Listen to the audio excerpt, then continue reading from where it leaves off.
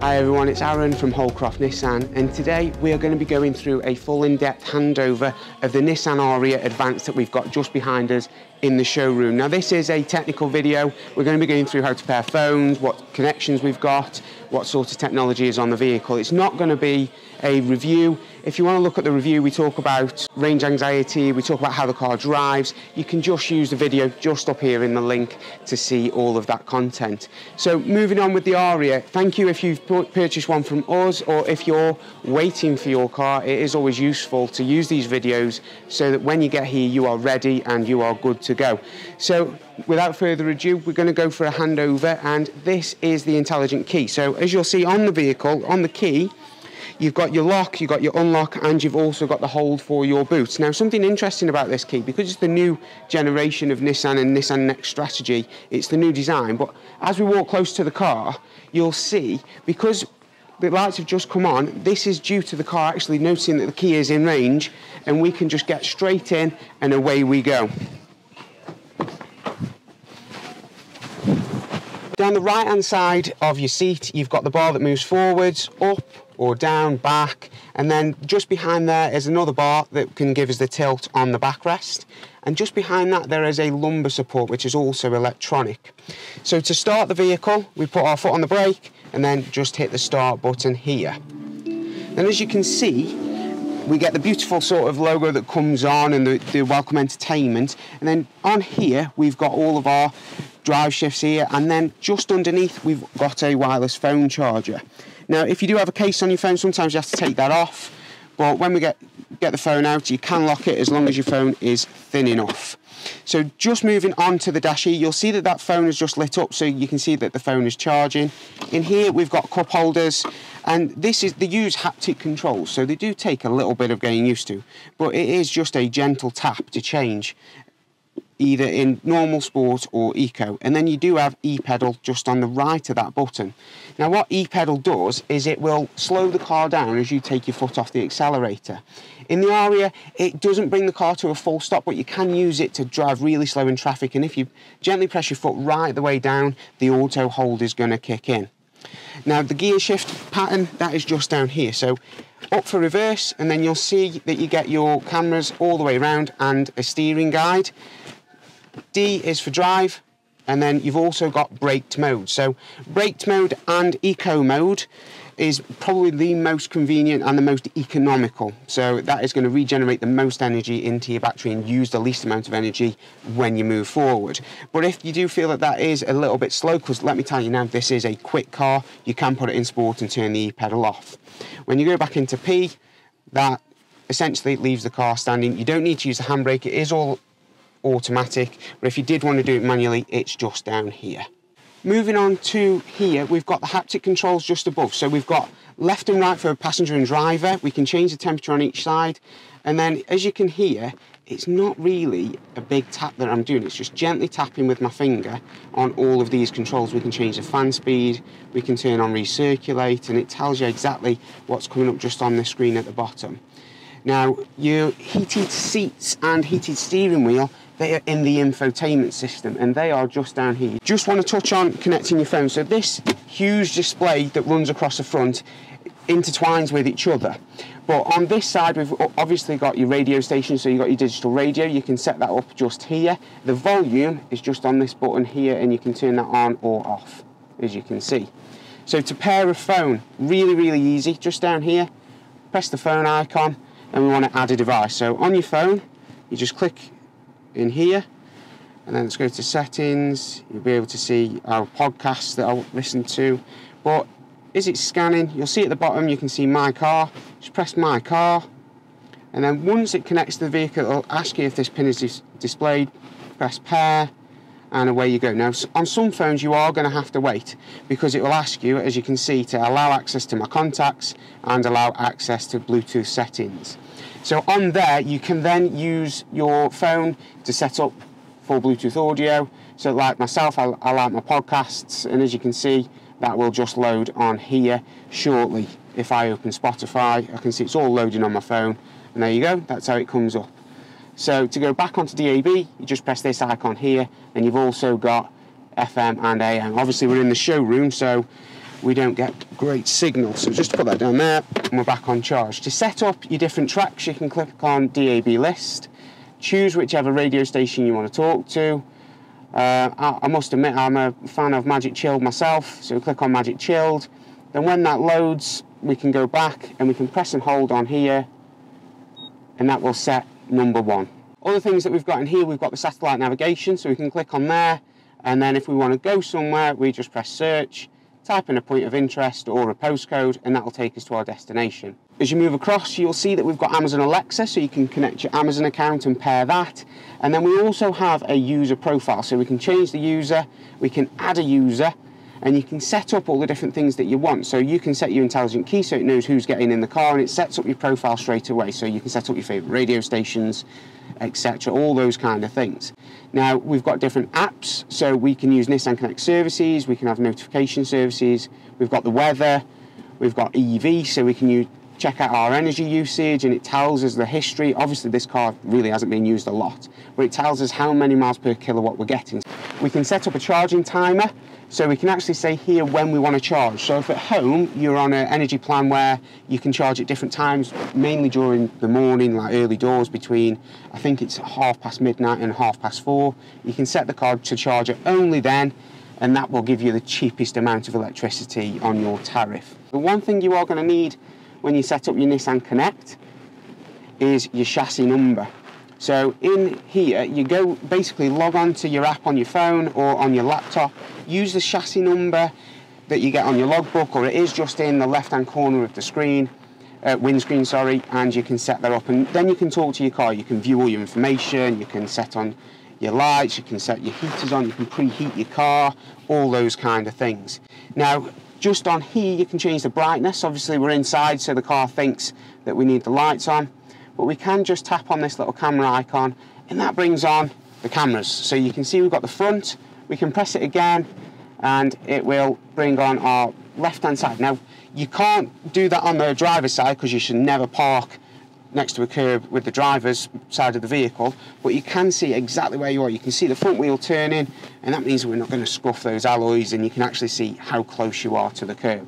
If we press it again, you just get a big view of the front. So if you're driving up towards bollards or a parking space, I find it quite useful when you want to see where the white line is on the bottom, but that is a really useful tool. And we press it again and it goes off. So moving on to the steering wheel. So the lights are automatic. You can do them manually, as you can see on here, and the vehicle does tell you exactly what setting you're on.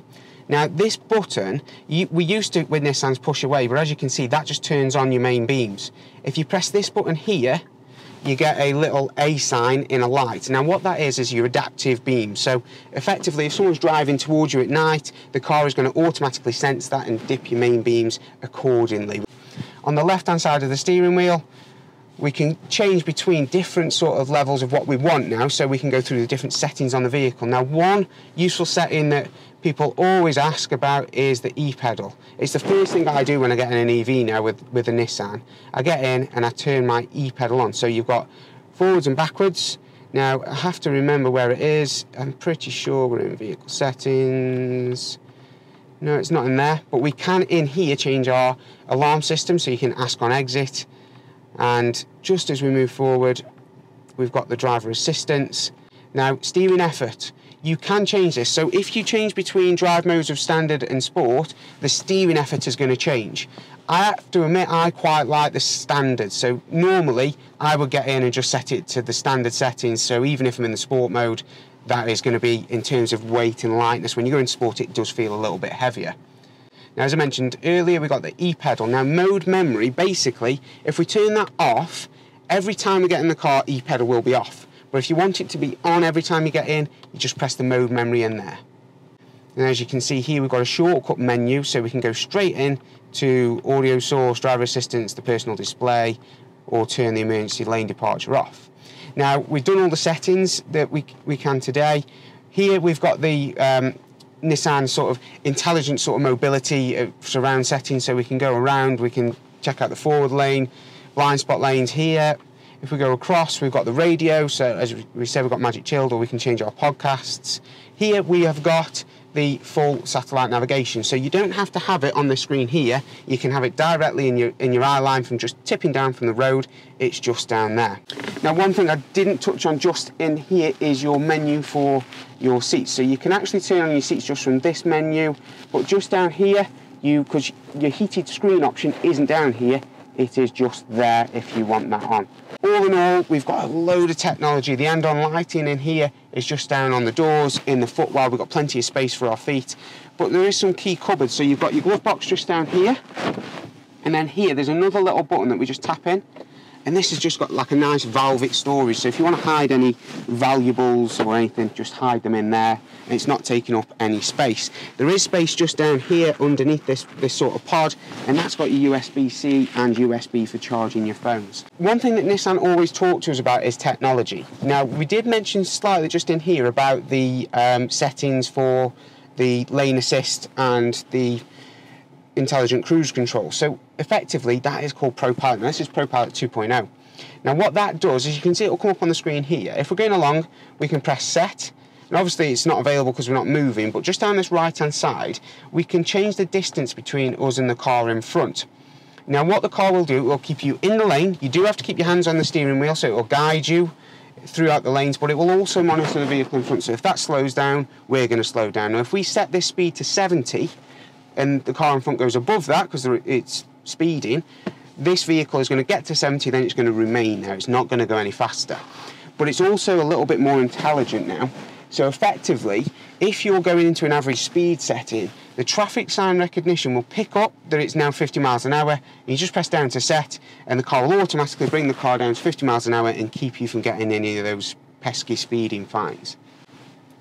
So just down to the right of your knee, you can actually press the automated tailgate, and you'll hear it in a second, and you'll see that that tailgate is just lifted up. So we can operate that from in here or on the key, or we can even operate it using the foot, which we'll show you as we go to the back. Now just under those buttons, you have your voice command system, so you can press there and say, you know, call mum, call dad, call whoever, and you can also answer and end your calls just on this button here.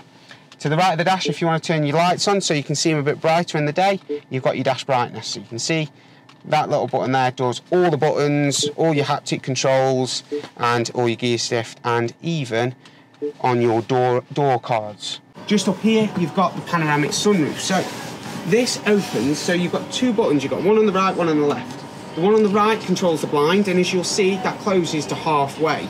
So you have to press it twice, or you can press it all the way across, and it'll go all the way over. Then for the glass, that also opens, so that uses the left-hand side button.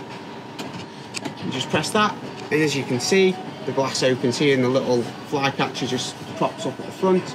Now, to have that, you need to have the sky pack, okay? But it is an actually really useful feature, and I've got a young little boy. He loves it because he can look up, see the stars, and it also helps him to go to sleep at night when we're driving around. So as we move round to the rear, we've got the boot. Now you've seen that we can press the button inside, you've got the button on the key, or straight directly under, you just flick, and then you'll see that the boot opens, okay? Now in here, you've got your charging cables. So you've got your Type 2, just under there, and then underneath, you've got your 3-pin plug, and these boards come out. So they are reversible. If you want to carry something a little bit more hard wearing, say you're going the tip, that is just there. And the rear seats, they are 60-40 split, so you can fold down that side or you can fold down this side. Underneath, you've got your puncture repair kit, just under there, and then as you can see, there is another battery. But in honesty, you're not going to need that. You're not going to need to understand how that works. Now just up here, you have another button. You can lock the tailgate, but what you'll notice is there's a little bar, and it runs down the side here. So if little kids get their fingers stuck in, as they always do, it'll just sense that, and it's not going to damage the children's fingers. It also has it on the way up. Can you see? So it's not going to do any damage, well, do as little damage as possible if it does hit a wall. You'll just press that button, and that will lock and go down automatically. Now we need to talk about charging the car. So at home, this is where people get confused. Now, you don't need a lock or a button on here, it just pops open. So if you just have a look in here, you've got two types of chargers. This one at the top is your Type 2 charger. So this is the one that you use when you get home, you just want to plug it in, or if you're out and about and you want a slow charger, okay?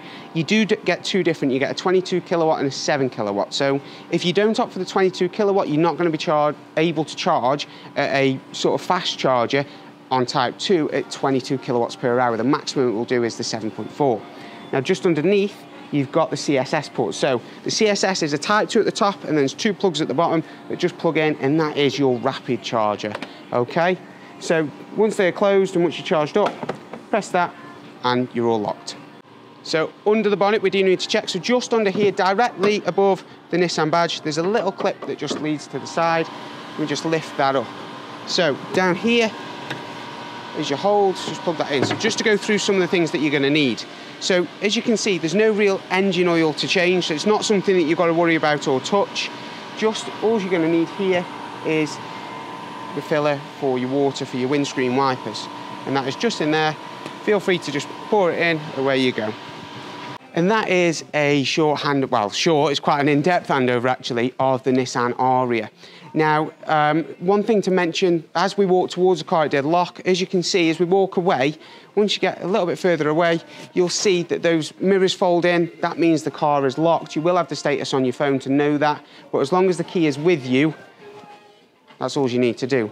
And that is a short handover of our Nissan ARIYA. Now, if you are looking or are in the market, please feel free to get in touch with any of our teams at either Hanley, Crewe or Northwich, and we hope that we've given you all the information that you need before you come and collect your car. We have an award-winning number of people that work within our teams that provide excellent customer service. So if you do want to get in touch, just follow us on our social channels, give us a call at the dealership, or otherwise just get in touch in any way that you feel is more comfortable for you. We cater for everybody with different needs. If you need to just text via WhatsApp, that is absolutely fine. Just let us know and we'll be sure to get that done for you.